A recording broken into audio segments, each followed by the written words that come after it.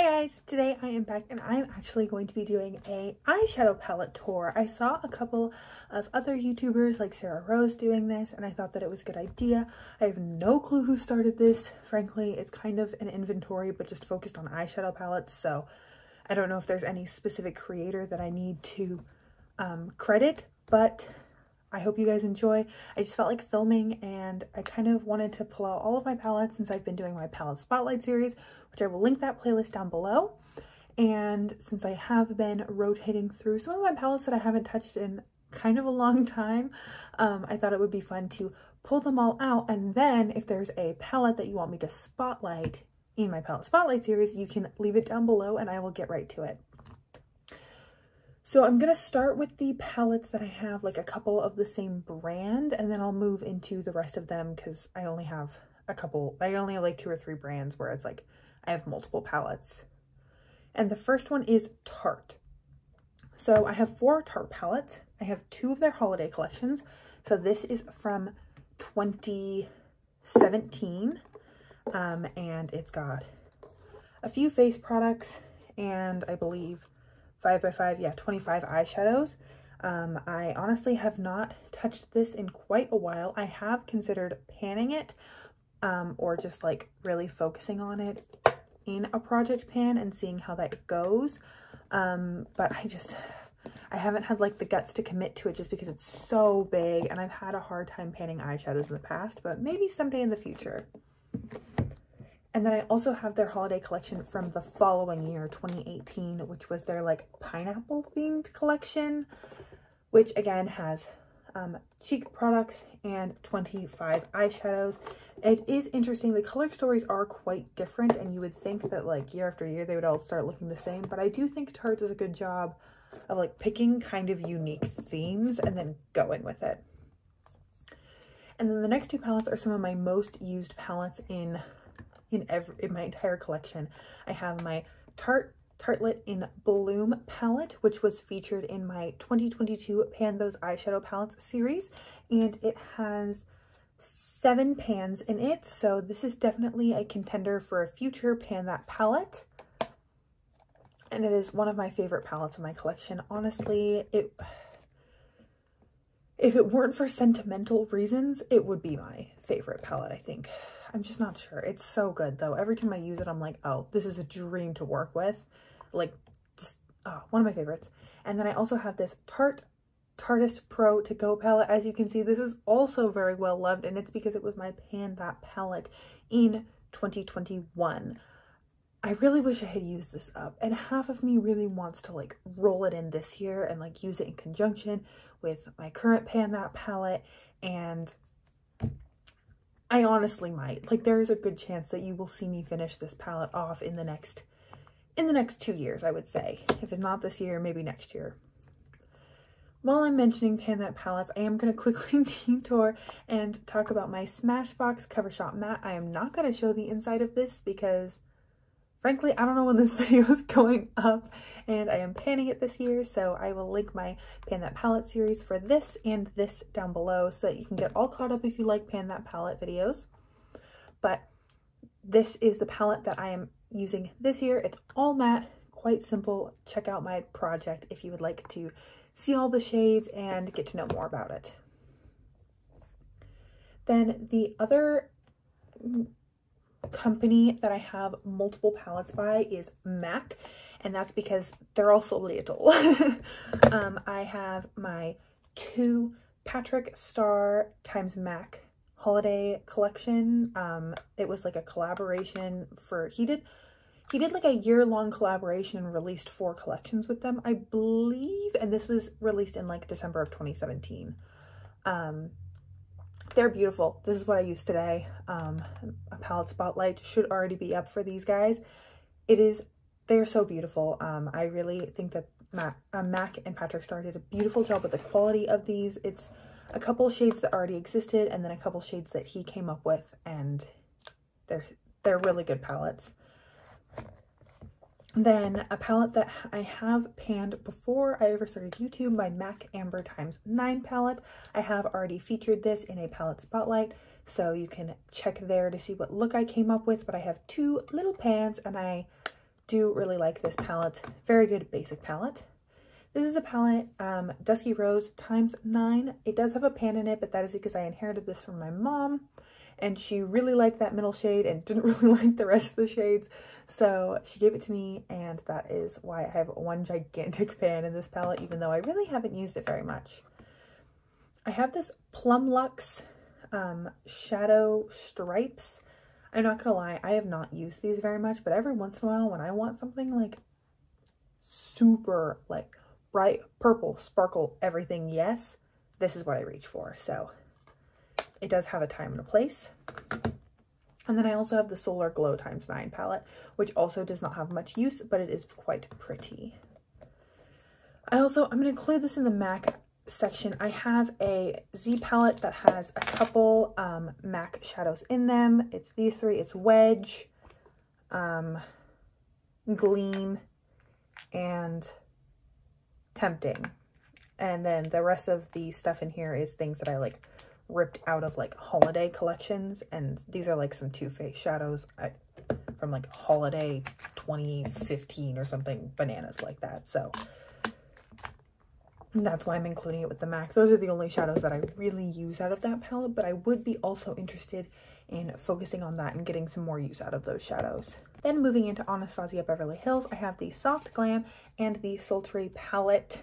Both of these are quite beautiful if you aren't familiar with them, but it's hard to be watching makeup YouTube and not be familiar with these palettes.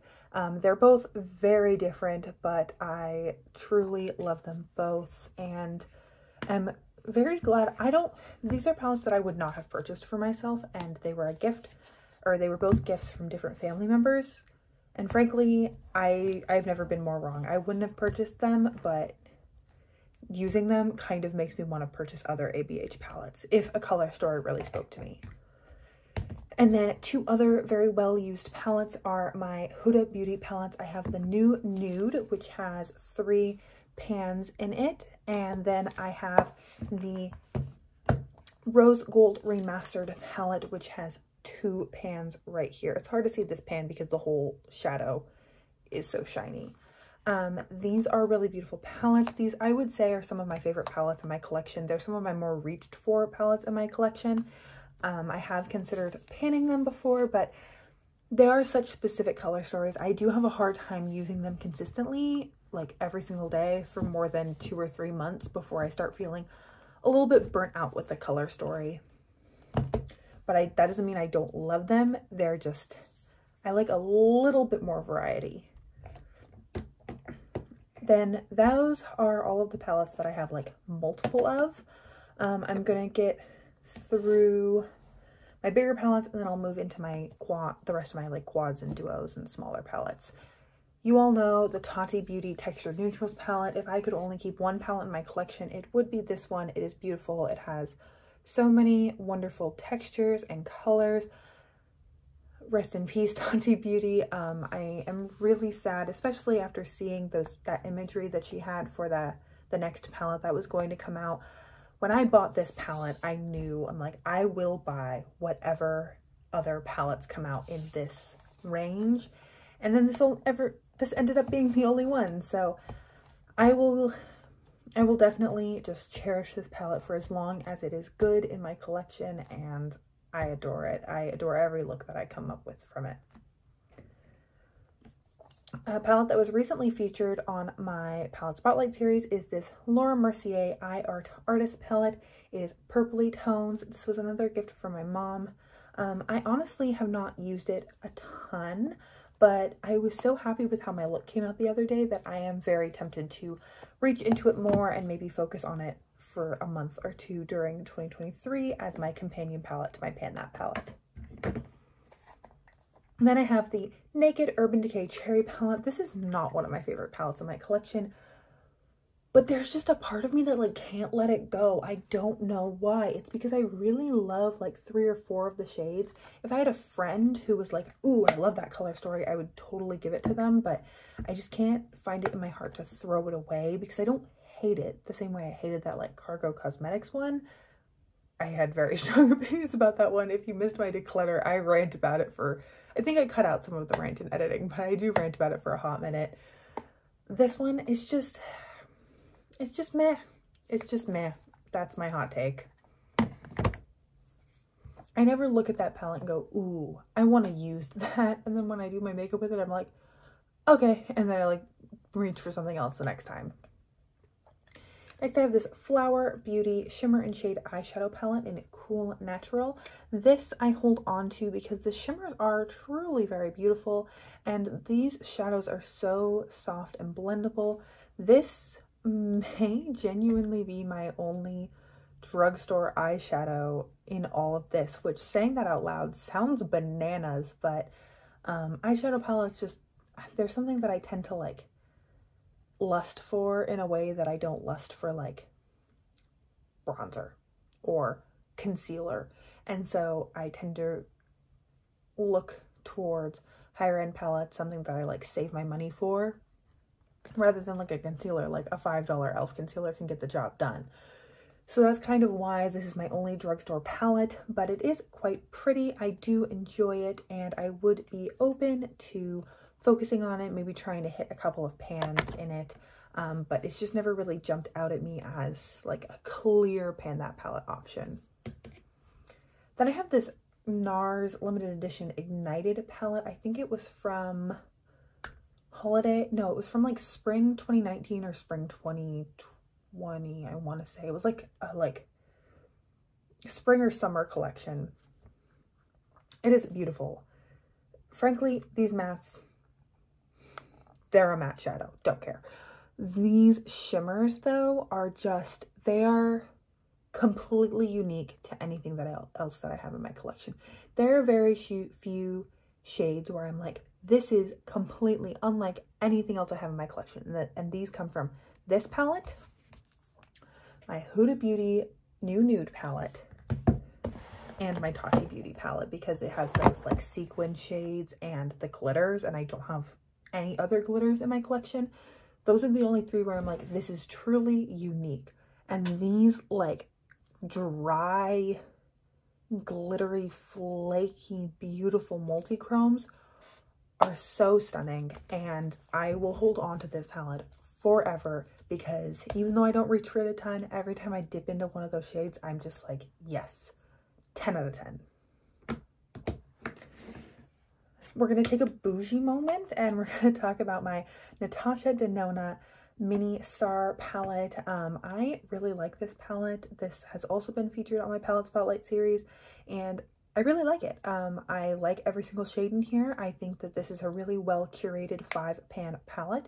I don't feel the need to reach for anything else when I'm playing with it, and honestly, that is my only requirement of a tiny palette like this, that it is all-encompassing.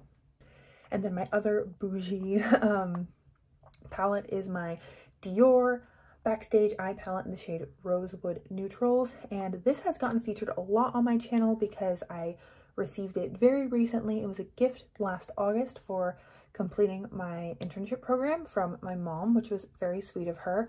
And since I got it when I was very inspired and excited to like focus on my channel and create new content, I was like, I'll do a first impression. And then I traveled with it, and I used this palette like exclusively for like a month, and I was like, now I want to like go back and update my opinion. So I have talked about this almost too much. I do really like it, but it is a very specific color story, kind of similar to Huda New Nude, so I don't know if I would ever pan this dedicatedly. I might kind of just focus on it for a couple of months and then shift direction when I feel like it. A palette that I forget how much I love until I reach into it is the Malibu Free Spirit palette from Lorac. I got rid of my Lorac Pro Original palette because it was too old. The formula had changed. I needed to let it go. And so I let go of it at the end of 2022 after it was in my Pan Those Eyeshadow palette series. And this is a full face in 6 pans. This can be used as a bronzer. I have a blush. I have 2 shades that work as highlight. Like, all of these shades work as eyeshadow. It is truly a full face in a palette. And I think that in my new work, I might be, well, I know I will be traveling a bit more than I do now. And I've toyed around with the idea of just having a makeup bag that just sits packed. It has everything that I need for a full face, like a really quick and easy full face. And then I just like don't touch it. I don't unpack and pack and unpack and pack because I tend to be quite forgetful and I have a hard time. I always forget like brow product or mascara or whatever it is. And this would be a contender for what to put in that bag because it has bronzer, blush, eyeshadow, highlight, everything. It's very neutral, very pretty, and just like all around kind of perfect. Then I have this mini itty bitty baby palette from Lancome. It's the Color Design palette in taupe craze. And so it's itty bitty bitty. It's like a smaller version of one of their little like quintets. I think this is fun. I have considered panning it just because it's so little. Like it would take like so little time to use this up completely and that would be really satisfying, but I've just never gotten around to it. But this, I think it's fun and the shimmers are really beautiful whenever I do use it. Something that I honestly could probably get rid of, but I just haven't yet, oops, is my Almay Own It Quad. This does have a pretty big dip in that matte shade, and then I've worn away most of the raised part of these 3 shimmer shades. I used this a ton my senior year of high school. I don't know why, I was just really into this, and then I moved on to something else. Also, I just realized I lied that the Flower Beauty palette is not the only drugstore eyeshadow in my collection. This is also drugstore, but this is, so I honestly forget I own it sometimes, but this would also be interesting to try and pan or put in a to-go bag or something like that and just see how much I really get to use it now that I'm 4 years later in my life. Something I haven't used a lot because it is quite new to me is this Sophia and Mabel, the Cleopatra palette. It's a little quad. My stepmom gave it to me. It's got 3 shimmers and a matte. This is not a palette where I feel like I can use just it and be fine. The MAC palettes, the MAC Patrick Star quads, full look, 4 shadows. The Natasha Denona, full look, 5 shadows. This I don't feel that way about, and I think that's why I haven't used it as much. But, you know, I want to play around with it a little more. I want to do a palette spotlight on it. I want to dig into it and really form an opinion about it before I just like toss it or something or give it away. And then my last palette is one that I tried for the first time very recently and kind of loved. It is my Shayna B Miami Pressed Pigment Duo in Vino and Bay Harbor. And if you saw that palette spotlight, you'll see how excited I am about these shadows. I thought that the red was so beautiful, so pigmented, blended easily, and this taupey shade was so pretty. It layered so well. They built up really well. I could start light and then add intensity, and I was so happy with how that look turned out. So this is definitely going to get investigated more by me. That was the first time I ever used this palette, and when I'm done doing my palette spotlight series, I definitely want to revisit this and focus on it a little bit more. So that is 30 palettes, guys. That is everything that I have for you guys today. I hope that I did a good job of being short and sweet and giving you a condensed version of all of these. I will link all of my shadow project panning series down below. And other than that, I hope you are having an incredible, awesome day wherever you are, and that I get to see you in a future video. Thanks, guys.